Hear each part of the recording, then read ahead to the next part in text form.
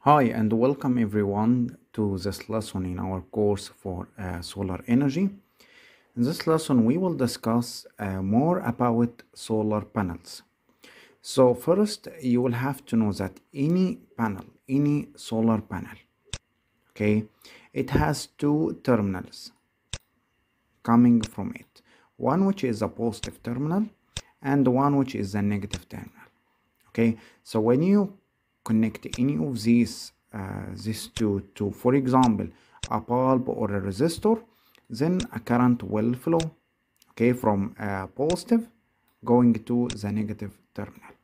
Okay, so this can be considered as a voltage source or like a battery. Okay, so now you can see this is a junction box in which we will have the two terminals, the positive and the negative. Now what we would like to do is that we would like to find the VI characteristics of a solar panel, or VI means voltage current characteristics of a solar panel. I would like to see how does the voltage and current looks like from the panel. Okay, so first, as you can see, this figure here shows you the voltage on the x-axis. We have the voltage, and we have on the y-axis we have the current in ampere and voltage of the panel. So this is the output voltage from the panel, this is the output current from the panel. Okay, so let's start. First, we have two different tests that we do, one which is called the open circuit test and the short circuit test. So what does this mean? Open circuit test is that we will leave these two wires opened, the positive and the negative terminals open circuit like this. Okay, then we start adding an voltmeter which measures the voltage here. This voltage is known as the open circuit voltage, okay, or V open circuit. Okay, you can see V open circuit or the open circuit voltage. As you can see, since this circuit is opened, it means that the voltage will be equal to V open circuit, the open circuit voltage, and the current. What is the value of current? Current will be equal to 0 because the circuit is opened. So we'll find that the first point here we have the voltage V open circuit and the corresponding value of current is 0. Okay, this is the first point here, V open circuit, at which the current will be equal to 0. Okay, then the second test is that we will make a short circuit test. So we will do like this, connect these two wires together, the positive and the negative together like this. So what do you think the voltage will be here between these two terminals? The voltage will be equal to 0. Why? Because we have a short circuit between these two wires, between the positive and the negative.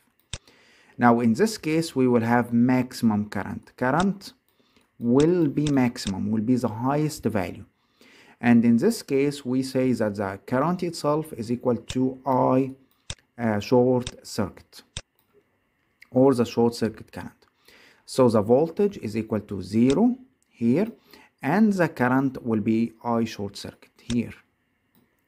Okay, so we have the first point, second point on the graph, and the first point on the graph here.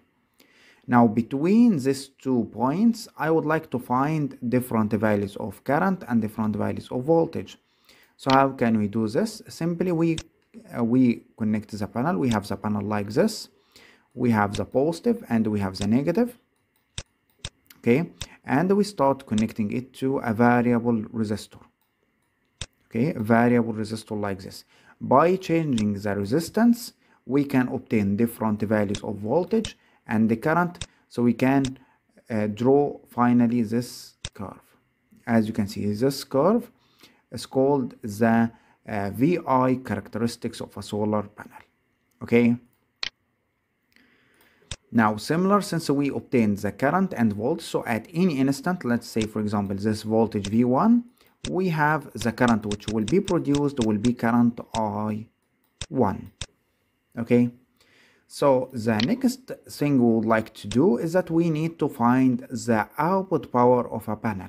You know that the power in general is equal to V multiplied by the current, or the voltage multiplied by the current. So at any point, let's say here we have V1 and we have current I1.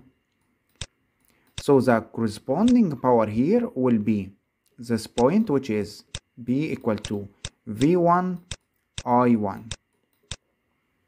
Here at this point we have a voltage equal to 0 and the current equal to I short circuit. So their multiplication will give us 0 and so on. So you do this for different values of current and voltages like this, and in the end you will obtain this graph, which is called the power characteristics of a solar panel, or the power curve of a solar panel. Now as you can see that this curve has a certain value at which we will have maximum power.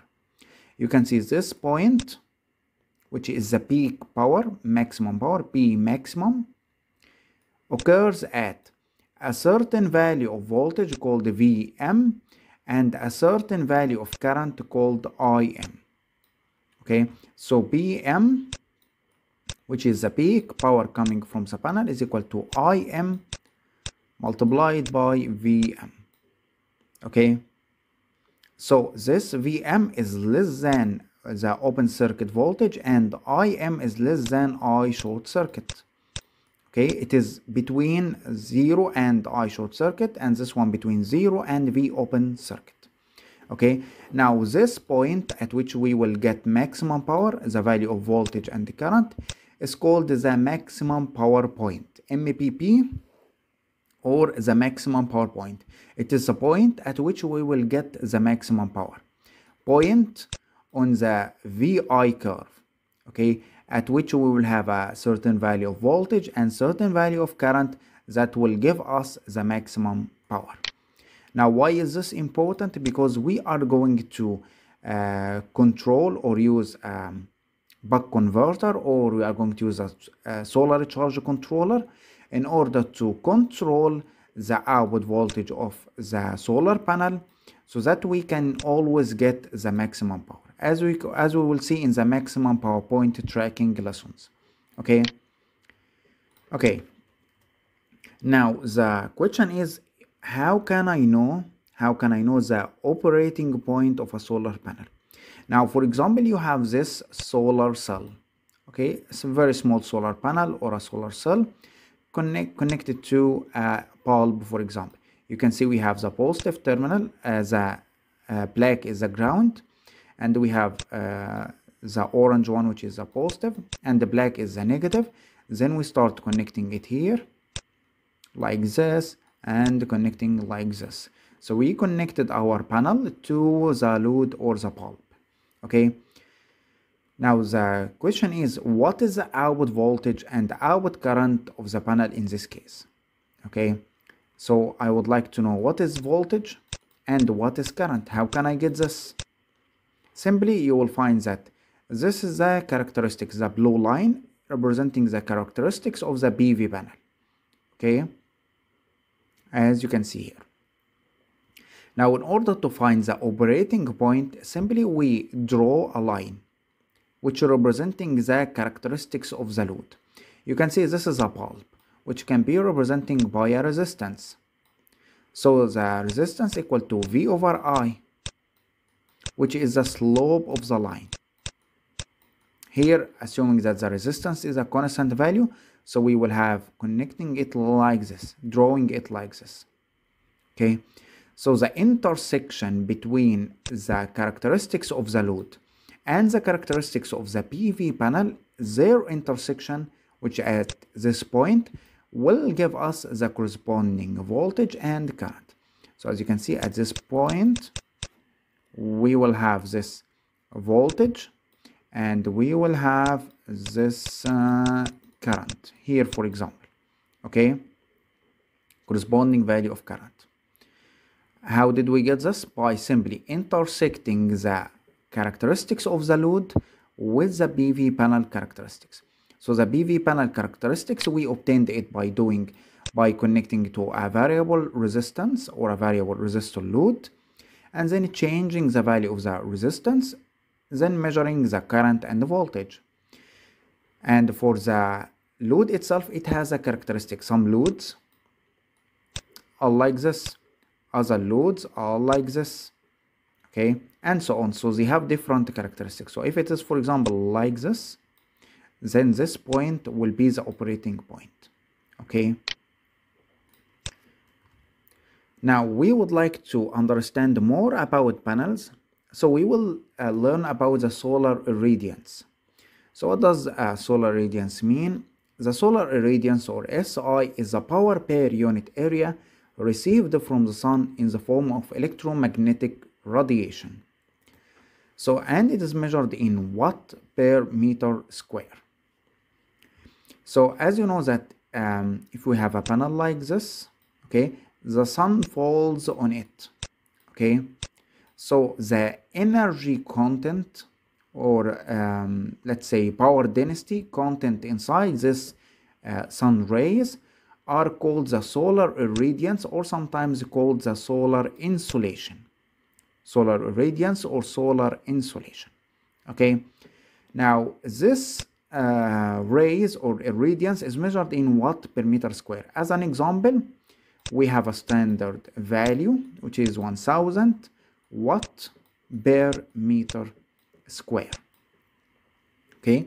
This is a standard values at which we will get the data sheet for this panel. Always the values given are according to this value of irradiance, okay, sometimes called STC or standard conditions. This STC at a 25 Celsius degree and 1000 watt per meter square irradiance. So for example, if you look at this panel, you will find that this panel in the market, this is from Alibaba website, you will find that it is 320 watt polycrystalline solar panel, okay. So the 320 watt solar panel, as you can see here, this value of power, which is the maximum power, it is obtained at a temperature of 25 Celsius degree and an irradiance of 1000 watt per meter square, okay. So according to the solar irradiance, we can have a variable output power.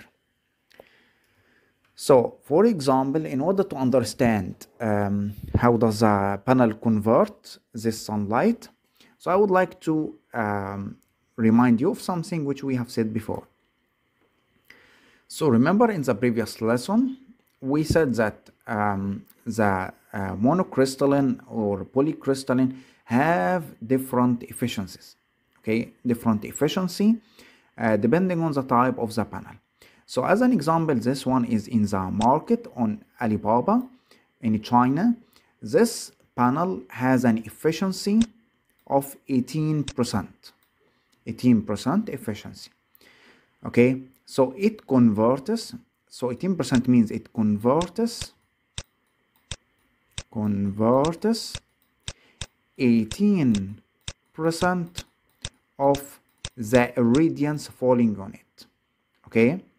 Okay, and you will find here in this essential details, you'll find here the dimensions of the panel. You'll find here length multiplied by width multiplied by the depth of the panel. This is in millimeters, okay, millimeter.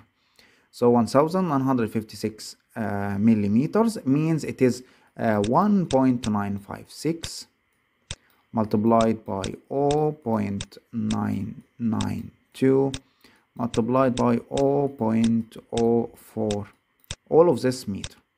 So it means that the length of the panel itself is 1.956 meters and the width of the panel is 0.992, and the depth of the panel itself is how much?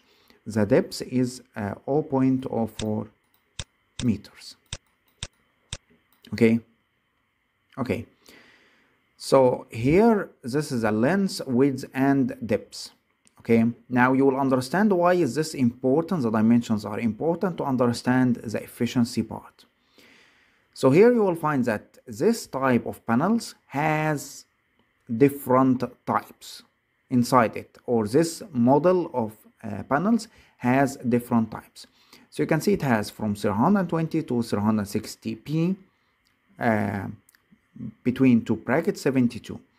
What does 72 means? It means it is consisting of 72 cells. As you can see, number of cells in one panel 72. So as you can see, this number representing how many cells. Okay.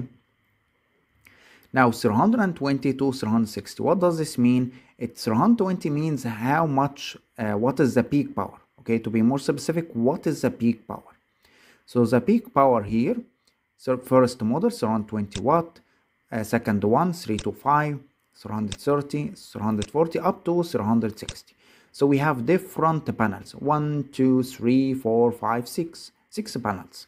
Okay, so this is the peak maximum power that can be produced by the panels at STC conditions or standard conditions. Okay, at 1000 watt per meter square, the amount of power for each meter square is 1000. Okay, remember, you'll find here the maximum operating current. This is the maximum operating current and the maximum operating voltage. What does this mean? These two values are the values at which we will have the maximum power. Okay, so in order to get the peak power, this peak power of 320, we need this value of voltage and this value of current. Okay, now we have also the open circuit voltage, as we learned before, and the short circuit current of the panel. And you will find that each one of these panels have an efficiency 16.49, 16.7, 17, and so on. This is the efficiency of conversion. Okay, then we have finally the power tolerance from 0 to plus 3%. What does this mean? It means that if, for example, this one has a peak power of 320 watt. So the power tolerance, it means that not all the panels are the same. Okay, there may be a small error. This error means that from 0 to 3% to plus 3%. So it means that the power can be from here 320 watt at 0 tolerance up to 320 plus 320 multiplied by 0.03. Okay, very small percent. Okay, so it means that if the panel is not exactly 320, it can be 320 and up to 320 plus 3% of its value. Okay, so now let's just delete this part here. Okay, like this. Now I would like to prove this point. So as you can see, this one, for example, that's 340 watt. Okay, this panel has an efficiency of let's delete everything first, or leave them as it is. Now we have a 340 watt. Okay, this is a peak power, okay, which occurs at the conditions of 1000 watt per meter square, right? Okay, and the model efficiency is 17.52%. okay, so I would like to prove that this panel is actually 340. How can I do this? Simply, you have the efficiency of converting this power into this power.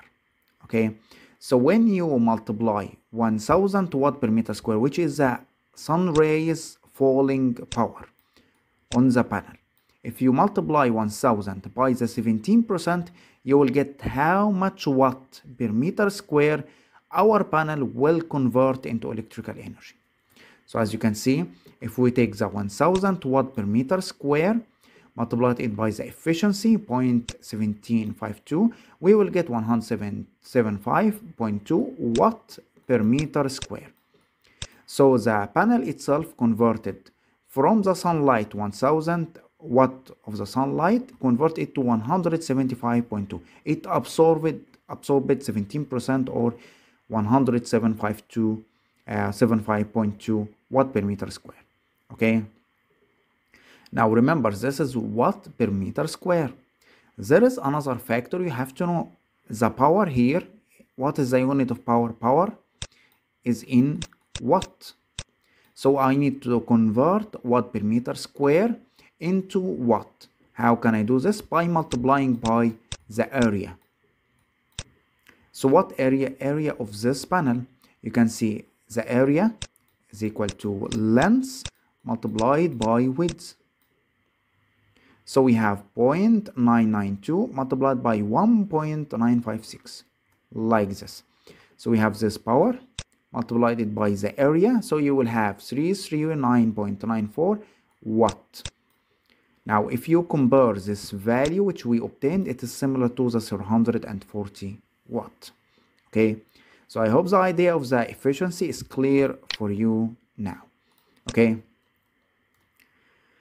now I would like to see what is the effect of the insolation or the irradiance on the VI curve. I would like to see what is the effect of irradiance itself, or how many watt per meter square on the VI curve.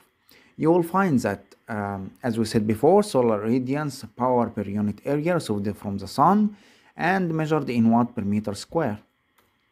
Now, if we look at this curve here, you will find that, let's say we started at this curve, okay? This is the value of current, and this is the value of voltage, okay, at a constant temperature. Here, the parameter which we change is the irradiance, how many watt per meter square.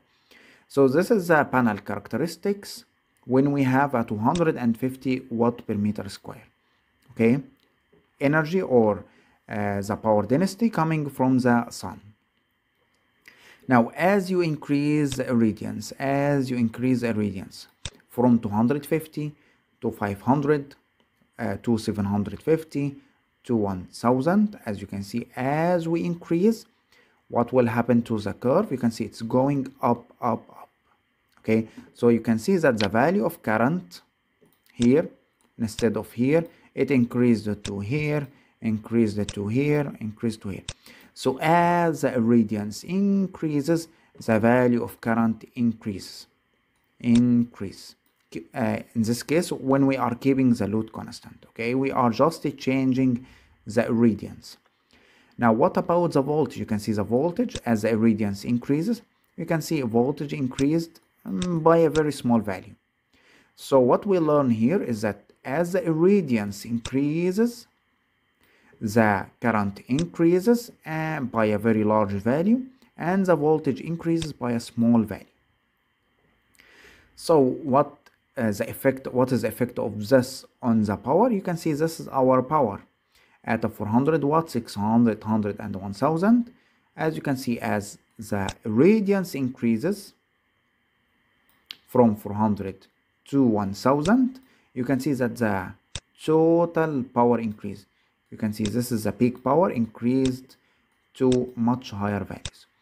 So what is the effect of irradiance? It increases the current, increases the voltage, and in the end it will increase the total power.